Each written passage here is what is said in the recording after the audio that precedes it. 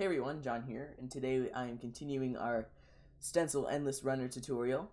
Alright, so the first thing that we're going to do is we are going to make a group for our enemies, because we're going to make our enemies hurt our player today.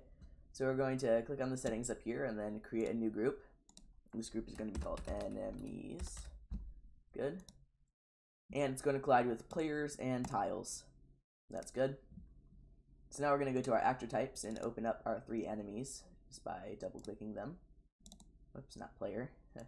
Player is not an enemy. There and there. So on Big Spike, then we're going to go to properties, group, enemies, same thing on the bird, and finally same thing on the small spike. Alright, so we already made our enemies move left towards us in our first video. So now we're going to make the enemies hurt the player. Alright, so we're going to go to our player. I'm going to say in events. I'm going to add event. Collisions. Member of group. So I'm going to rename this to hit by enemy. I could have even called it hit, but that's fine. Alright, hit by enemy. So when self hits an actor of enemies, then this is going to run. So for now, yep, let's just kill self. Just kill the player. So search kill, grab out a kill, kill self. Perfect. Alright. So I'm going to test that to make sure it works. It should work. And then I think we'll make the game restart, so it's not just we have to relaunch it every time, and then we'll move on to the next system. Alright, it's almost done compiling.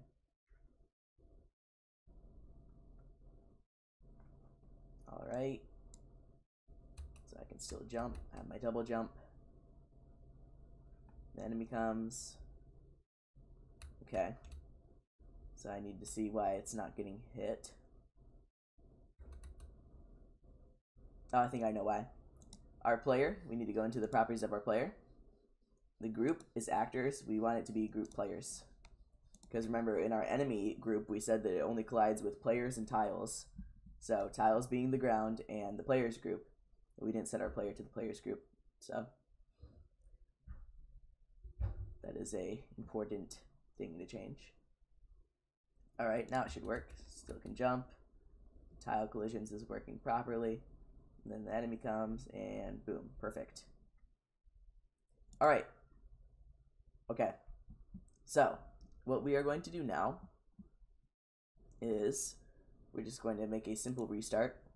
So, just say, search for cross. Yep. No, I'll do a fade, fade. There we go. So, reload, right here, reload and fade out for 2 seconds. Using black is fine, and fade in for 2 seconds. And then I like to do a little screen shake to provide some feedback to the player that they've been hit. So I think I'm going to do 0.5 seconds with an intensity of 0.5. That way it's just a little, sort of just a little shake, and then it just gives a little bit of feedback. Because I don't want it to shake the screen a ton, that'd be sort of weird.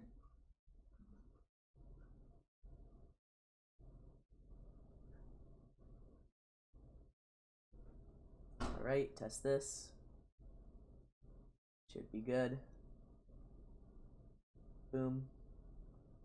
Alright, I think that's good. Might even do 2.5 and 2.5.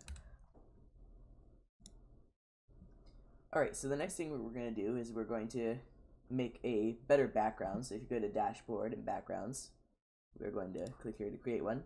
I'm just going to call it clouds. And I'm going to hit create. I'm going to add a frame, scale 1x, choose the image.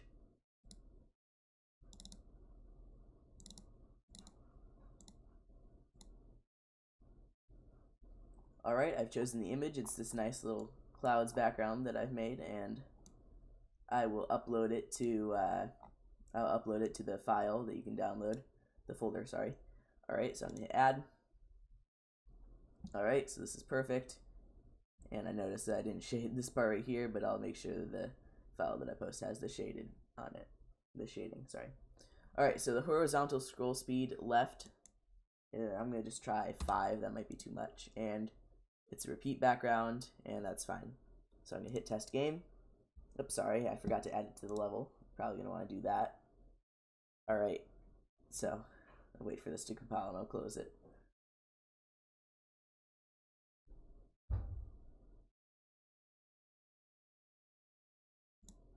Alright, so I'm going to hit this plus sign here and add a new background layer. I'm going to add the clouds, and I'm going to hit the down arrow to move it down. Alright, so that's probably going to look a little bit better than our little other background that we were using. Alright, so I'm going to hit test game. And then as soon as it compiles, you'll see if we did it right, which I hope we did. It should just look like it's scrolling. It just adds a little bit more realism to our game. Yep, perfect. That might be a little bit slow, but that is correct. Yeah, it's definitely a little bit slow. Alright, I'm going to make it, I'm going to try 10. Alright, you can change the number how you like. As long as it's 10 and left and repeat background. So otherwise it will just end eventually.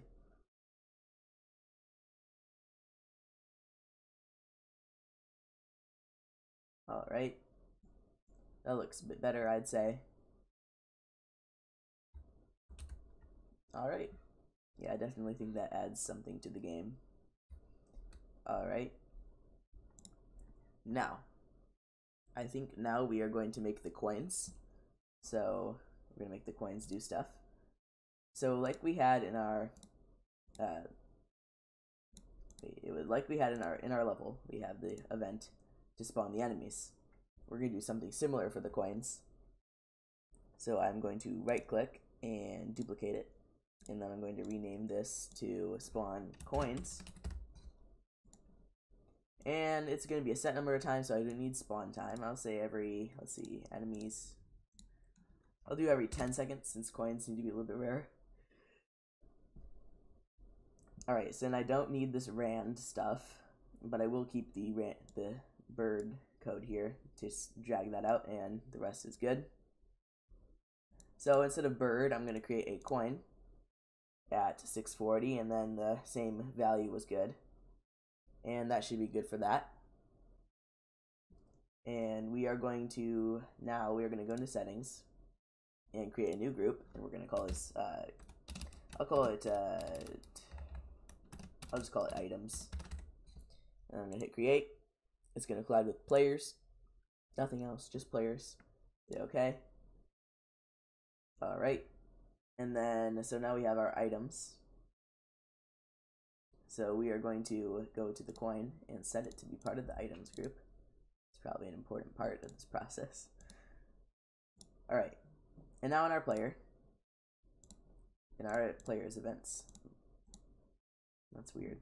Just remove that. Alright, so in our player's events, I'm going to add event, another collision event for a member of group, and I'm going to rename this to hit by item.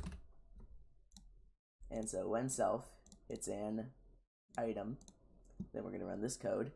So we're going to go to game attributes and make a new game attribute. This one's going to be called score, and it's going to be a number starting at 0. Again, if it doesn't show up, you can just hit Control R. That will reload it. So go back to here, score. Alright, so we're going, every time that self hits an item, we are going to set score to score, then go into math plus, so score, so set score to score plus, we'll say 100 or 1000. Set score to score plus 1000. So each coin will be worth 1000. Alright. And I think the next thing that we're going to do is we're going to make the game get harder as it goes. So we'll go back to our level. Actually, first let's test our coins, make sure the coins work. You won't be able to... Actually, no. We're going to have to make it so that when the player hits the coins, it kills the coins. Alright, so kill. So close this out.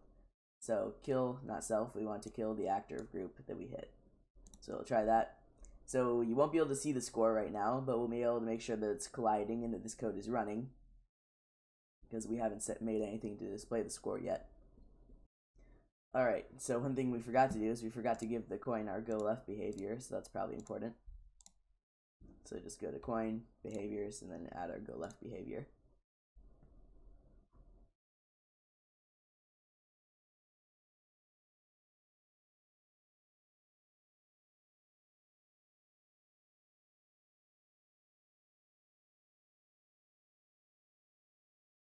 Alright, so test it. Should spawn every time our enemy spawns, and it has gravity still. So we'll just go to physics, cannot be pushed, cannot rotate. Oh, forgot to set it to normal, then gravity no, then cannot be pushed. So that should work.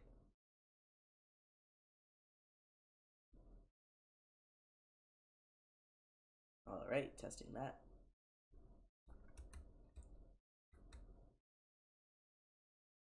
Perfect. We can get it. Oop. And it hits our player. We should probably make our player. Yeah. Alright. What we'll do to fix that is go into collision and make it a sensor so it doesn't actually hit the player. It'll just collide and then go away.